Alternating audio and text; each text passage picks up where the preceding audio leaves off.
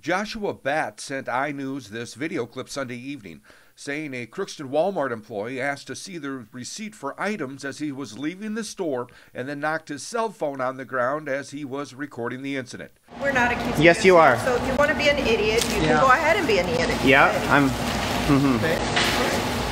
Okay. Anything else? Oh, it fell. I'm sorry.